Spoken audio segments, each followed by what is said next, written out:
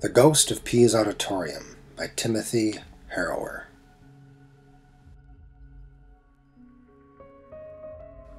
The first to see it was Wilbur Dobbs, a janitor at Pease Auditorium back in 1949. I was closing things up real late one night. Awful dark and stormy it was, too, and this real eerie feeling creeps over me. This feeling like something was out there, floating through the shadows, waiting and watching. Well, sir, I'm walking along just sort of whistling to myself, and all of a sudden this chill runs through me and my heart starts pounding. The air turns real cold, real damp. And then, next thing I know, I see it. I remember looking up right over the organ, right there where all them pipes are, and I see this fog, this fuzzy, hazy fog floating and turning in the air. And I'm thinking, what the goddamn? So I look closer and I see it's not just a bunch of fog. I can see the shape inside it, the shape of a man's face. He's looking at me and his eyes are open and his mouth is moving and he's got his arms rising up now out of the fog and he's pointing at me. And his fingers start reaching out and the whole goddamn fog starts moving faster and faster, swooping right down on me, jumping. Jesus, that son of a bitch was going to kill me, I swear to God. My poor old heart jumped into my mouth and I screamed and turned and ran like hell. I didn't stop running until I got to a phone booth where I called the cops. And when they came, well, we all went back inside, but shoot, we didn't find nothing. They thought I was crazy. But I'm not. I'm just real glad all them other folks finally seen it now, too. Anyways, I quit my job and moved away, and I ain't never set foot in that goddamn place ever since. Sure as hell there's a ghost in there, mister. Yes, sir.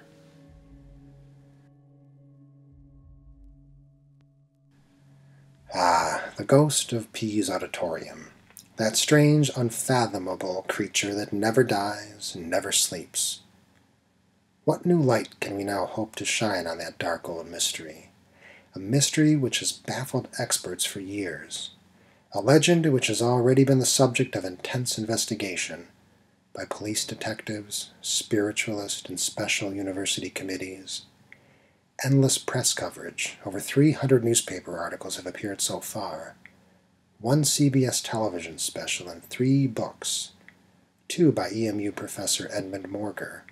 The other by P.M. Sutherland, the famed psychic sleuth. Despite all the sensational theories, rumors, and speculation, one fact remains clear. Living inside Pease Auditorium, if indeed living is the right word, is the anguished ghost of a murdered man. For the past 32 years it has stalked those midnight halls. Hundreds have seen it, thousands have pretended to see it, and millions more were spellbound by it when Life magazine ran a 3-page spread on the Pease ghost in its November 6, 1951 issue. It is a sleepy little college town, the story began. But the drowsy denizens of Ypsilanti, Michigan do not sleep well these days, for a sinister spirit lurks in their midst, a midnight ghoul who rattles the tomb-like stillness of those ivy-covered walls. It was, needless to say, a bit dramatic. And EMU administrators now suppress the story, issuing official denials to all those who request information. "Please don't bring it up again," one administrative secretary begged. "It'll hurt recruitment."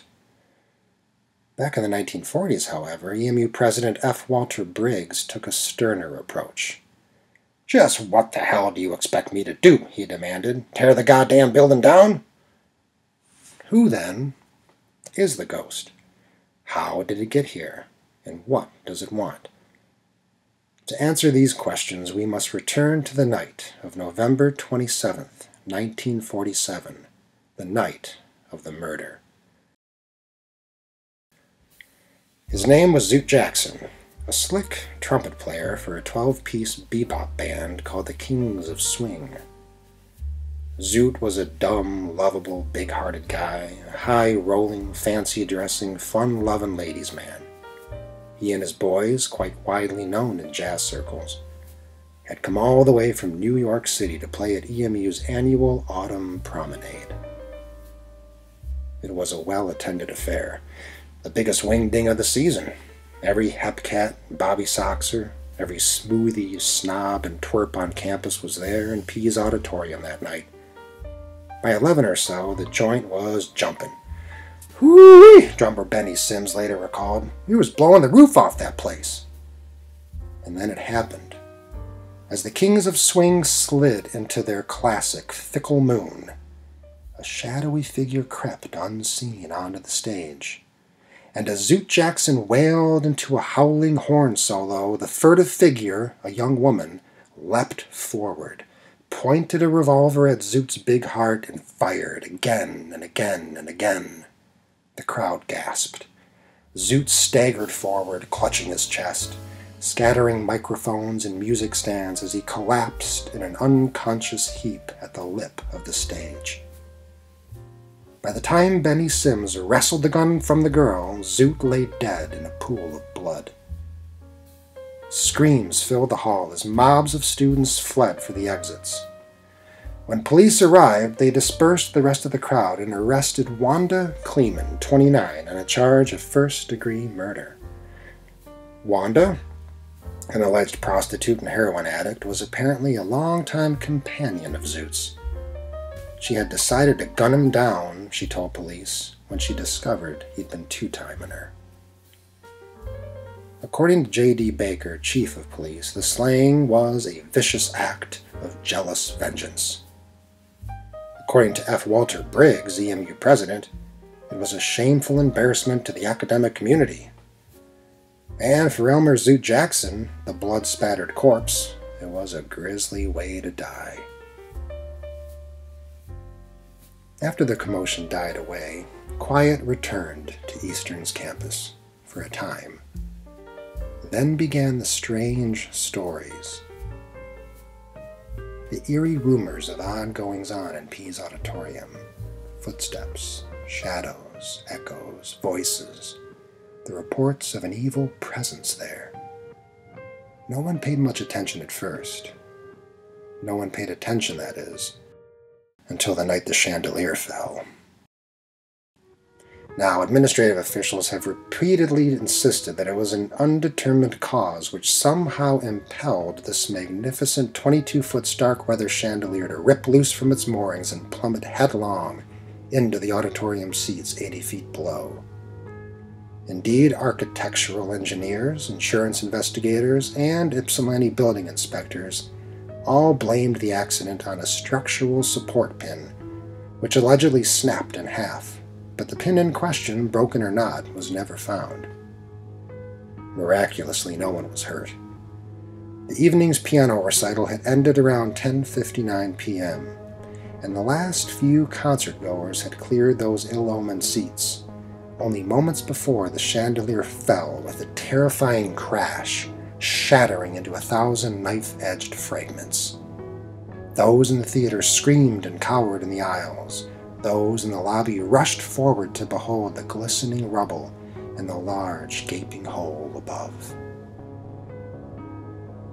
The eventual cost to the university, including medical expenses for those cut by flying glass, repair costs for theater damage, and the estimated replacement value of the chandelier, was over $18,000. Even more costly, however, was the adverse publicity that again descended upon Eastern Michigan University and upon Pease Auditorium. Rumors spread that the building was jinxed, or cursed, or haunted. The plot thickened. Bizarre, unaccountable events continued to plague Pease Auditorium. More and more students and professors told of hearing sepulchral footsteps, seeing ghostly shadows, sensing a sinister presence within the hall. A winter choral concert was suddenly interrupted by a loud, blood-curdling scream. At earlier rehearsals, choir members had complained of dampness and chills, of strange howls and moans rising up from beneath the stage.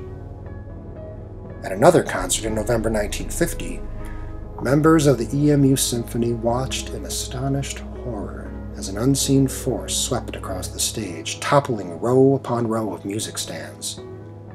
Curiously, this occurred during a performance of Mussorgsky's Night on Bald Mountain, a symphonic incantation of demons and devils. One violinist recalled how she reached down to collect her scattered music and found the pages completely torn in half. The orchestra's conductor, Leonard Lombardo, finally resigned in disgust months later when, at an evening rehearsal, an invisible hand suddenly snatched his baton and hurled it across the stage. "I refuse to work in a madhouse," Lombardo shouted as he stormed off the podium. Then, near dawn on January 11, 1951, a terrifying rumble like the shock wave of an earthquake came thundering forth from the vicinity of College and Cross Streets. Rushing to the scene, police found immense heaps of broken glass strewn about the exterior of Pease Auditorium. Each and every window in the building had, in a single instant, been shattered from the inside. Police could uncover no explanation for this accident. As rumors raced like wildfire throughout the city, Wilbur Dobbs reluctantly stepped forward to tell his story in the January 22nd Eastern Echo. It created a sensation.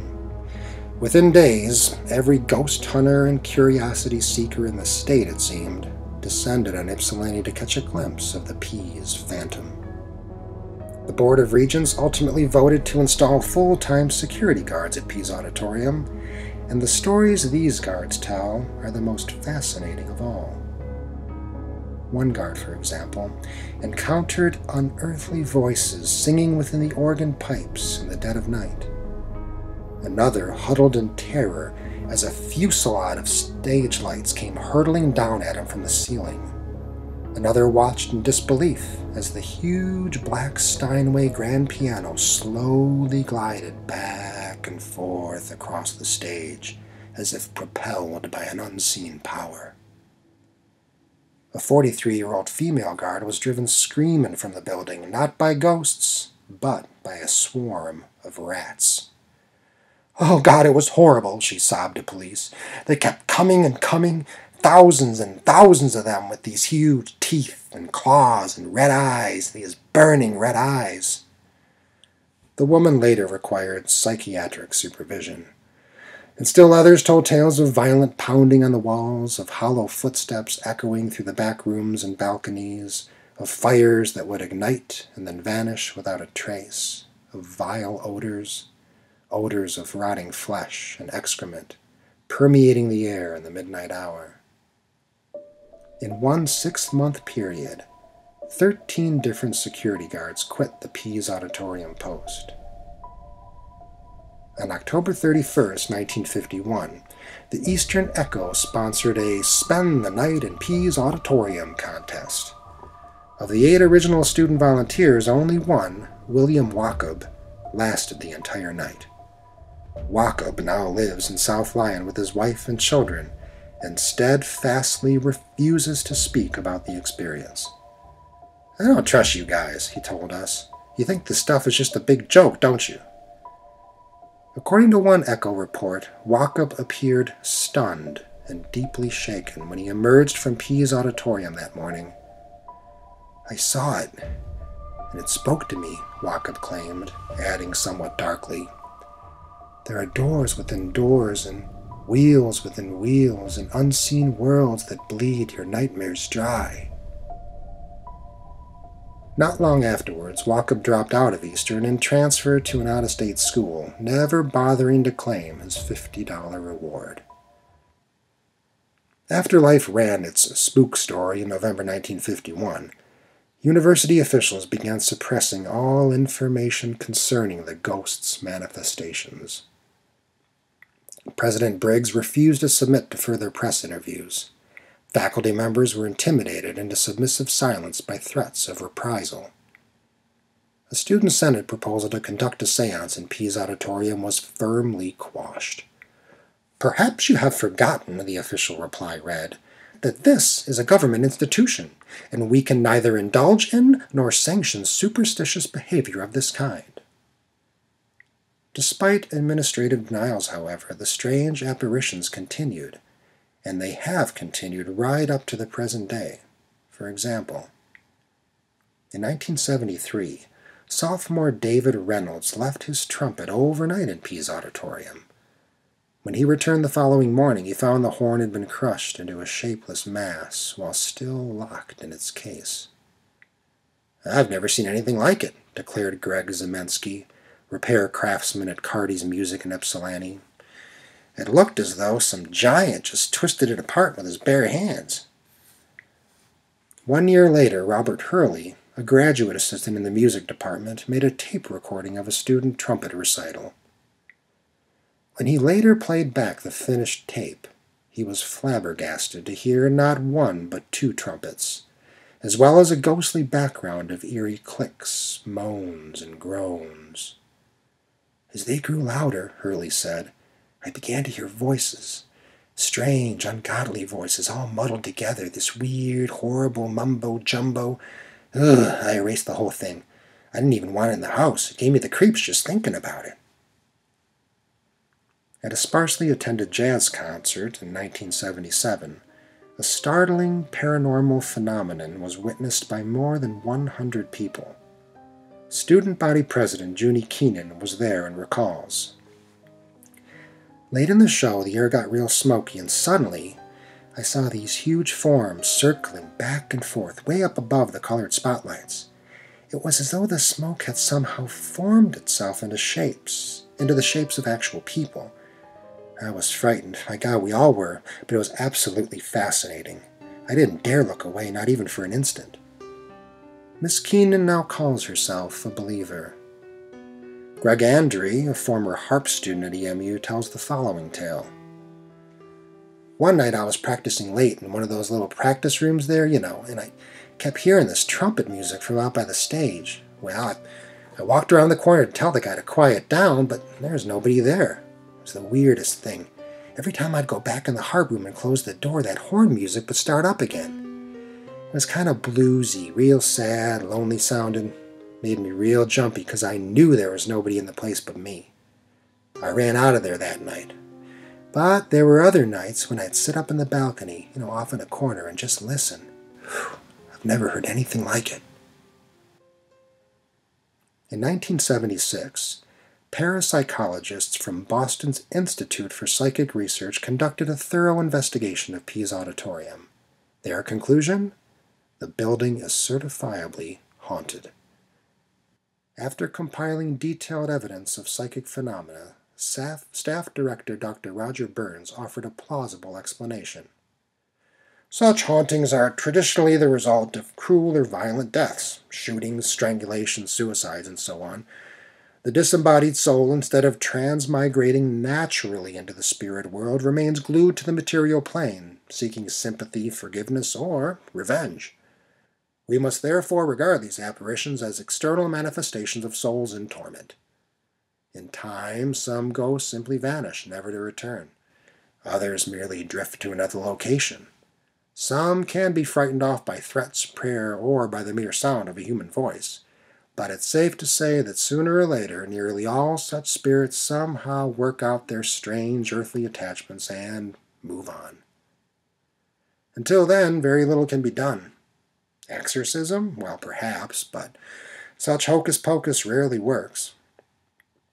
No, I'm afraid you may be stuck with your ghost for quite some time." Such, then, is the plight of the Pease Auditorium ghost. A victim of cold-blooded murder, shackled to a spiritual limbo wherein it is doomed forever to wander. Perhaps the inscription on Zoot Jackson's tombstone tells it best. Elmer Zoot Jackson, 1913 to 1947. He was taken away by his lady love's hand. May God lead him someday to that heavenly band. And whatever became of the jealous lover who fired the fatal bullet? Well, Wanda Kleeman was found guilty of first-degree murder and served a 13-year sentence in Chelsea State Prison. Shortly after her release in 1961, she was attending a concert in Pease Auditorium when she somehow slipped and fell from the front row of the balcony. Doctors at Bayer Hospital tried desperately to revive her, but Wanda never regained consciousness. Police labeled her death accidental.